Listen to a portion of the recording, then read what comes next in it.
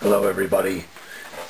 I had recently rediscovered this game, which I noticed a lot of YouTubers saying, oh, this game sucks, so on and so forth. It actually does not suck at all. I mean, you'll think it sucks if you don't know how to play it because you can't figure it out, but this is actually a great game, and if you know how to play it, I find it to be very addictive.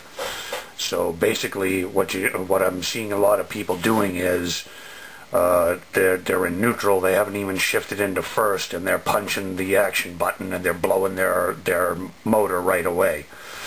What you need to do is, when the countdown gets down to 0, of course, you're going to hit your left directional button to go into first, then you're going to punch your action button, and then you're going to go through the gears. You're going to want to redline it right about to here.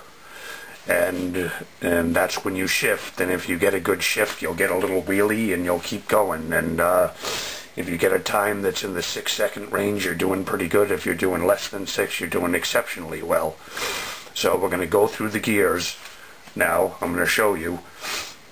We're going to start off, and before I hit the action button, you're going to hit the left. When you release the left, it shifts up, and you're going to repeat that process. Left 1, left 2, left 3. Every time you release the left button, the left directional button, and I say buttons because I'm using an emulator, it would be left on your joystick if you're using the original hardware. And if for any reason you have a false start, like it says early, you would hit the right button, right directional button, to restart over, and you might see me do that a couple of times here. I'm not going to use the steering part. We're just going to shift with lefts. And here we go. We're going to do it right now. Left, action button, left, action button, left, action button, left. Yeah, not great. Let's try for better than that. Left, action button, left, action button, left, left, action button. Let's try another one. Left, action button, left, left. Oh, messed up there. Got a little too excited. I wound up way over there. That's what happened that time. Okay, right to reset. Right.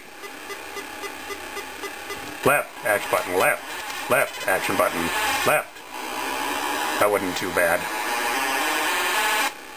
7-11, not great. Left, action button, left. So you got that little wheelie. That was a good shift. Not a great time, but folks, I hope you get the picture here by now. This is not a bad game. It's an awesome game. I find it addictive as hell. Left, action button, and I like to release the action button when I go to hit left to shift. So that's it, my friends.